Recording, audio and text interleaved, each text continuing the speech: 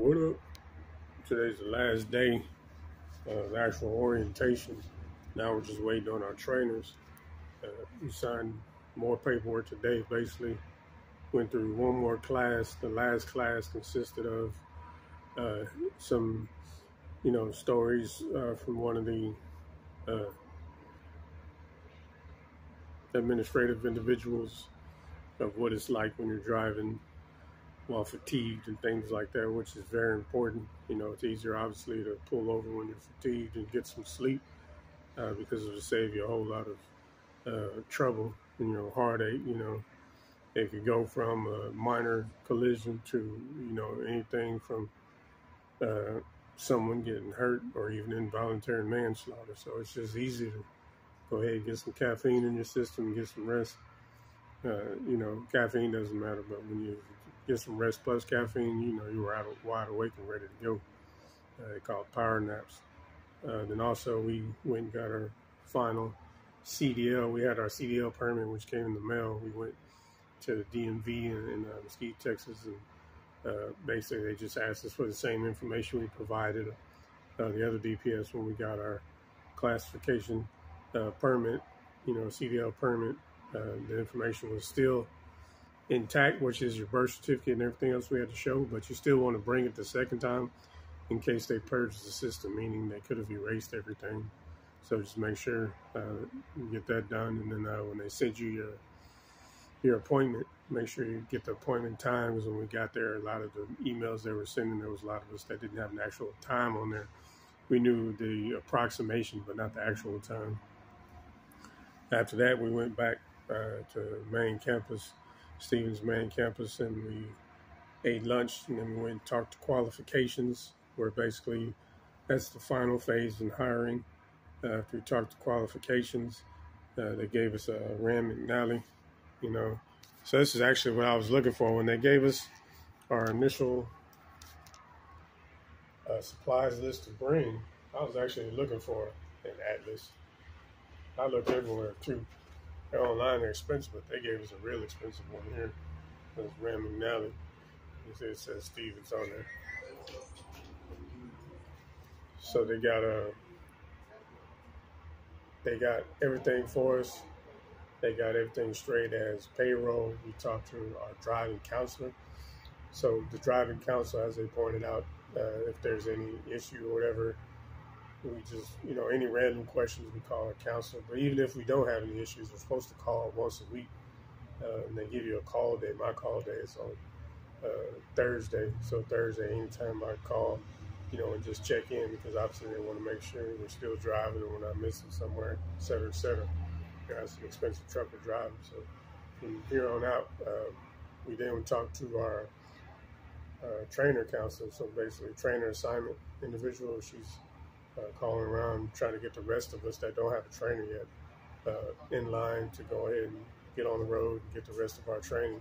Once you get the rest of our training, we then come back to the Dallas campus and we go through our quick graduation, and then we get our own truck.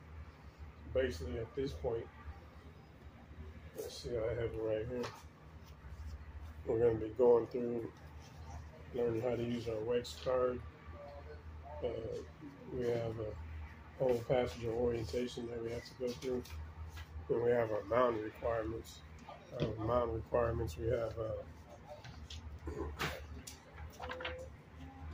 We have to go over our brake schedules. Obviously, we're going to have to have brakes because, new drivers, we have to know when we need to, get in control of our fatigue or, when we're sleepy, etc. Passenger rules, regulations. Even though we're riding with a trainer, we're going to be driving. We're wearing the second seats, what they call it. There's still rules and regulations. Then we also have our DOT regulations we have to know. We have our 70-hour DOT regulations. Our restarts, so there's consecutive hours that you're on duty and consecutive hours that you're off duty. Then we have out-of-hours compliance, start of each work week. You can go through the middle of the work week and how to log everything we're doing as we go. Inactive status. Then we also have to do this is all driver's compliance here. We also have to learn containing our 240 hours. We're going to have to learn the mountain drive. Let me see if I can find that. Hold on a second. Yeah, I got the list here. So just an overview of the program I was trying to tell you about. I just had to find the paper. I put it down somewhere. Just overview of the program. It's going to be a 5 to 6 week goal of 30 or 40 days, which is hours, a minimum of 240 hours. It's basically about a month and a half, which is 30 days in a month. So half a month is 15 days. It said 30 to 40. It's almost a month and a half, basically 6 weeks. Then we have to go through 2 mountains using our Jake brake, which is, how to slow down an 80,000 pound vehicle without, running through something. Then we have to do the Jake brake without Jake only in inclement weather, and 1 mountain must be west of I-25. In Northeast, our trainee must drive in and out of a shipper or receiver in the Northeast region, send a message 49 for verification. Then we're going to go West Coast, and we have our test to complete. We're going to complete our orange card, trainer and students to complete, and then we graduate. All right, so the orange card that we've been carrying around with this whole time we're on campus over there. So it's the orange card here. It has a whole bunch of information in it, obviously. And it's called second seat information, which means training. Like it has categories in it. Like we had to do our PTI brake test, seat belts, coordination, clutch and fuel. We don't have to do shifting. We did defensive driving, how to drive slowly in particular areas, especially when there's a lot of trucks around and a lot of high traffic, signals and signs, corners and turns, turn signals, mirrors left, right, exiting ramps, hazmat, four-ways. Then we went through coupling, uncoupling, exit entry, how to get in correctly into your tractor. Then we also went through first skills, second skills. We did stop, pull in, stop, pull out. We actually did our coupling and uncoupling, but what's his name didn't check them off. We did serpentine, we did OSL backing, 90 setup, 90 backing, Hunts Point straight line back shifting.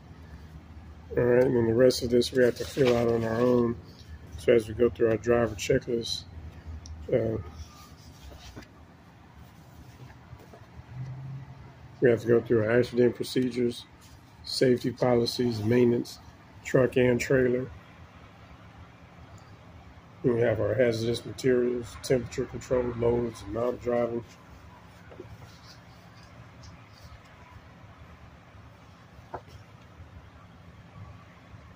Then we got our trip paperwork, logs, backing, driving, overall professional conduct and attitude, which obviously our trainer is going to rate us on. So there's no point in having a bad attitude, no matter, how fatigued or whatever, we're supposed to. If you're really, really fatigued, we're supposed to sleep in the bottom bunk when he's driving. If he's not driving, then obviously we fold out the top bunk, and then it's top and bottom bunk. I'm guessing if push comes to shove, as long as you're not working, we might have an extra day, or we can get a hotel room and, separate for 24 hours rather than trying to call a counselor and all that. But if not, me making money is making money. This is the time when you should be able to put differences aside and do what you need to do to get the money done. We're on a team now. You see right here it says Stevens Transport. It's a team basically. We're all part of one well-oiled machine that's been around for a while. We're all just another new part. We all do our individual parts to make the entire machine run efficiently. And we get paid for it too. I don't see any problems with that, right? But that's basically all we did today. So I'll talk to y'all next time.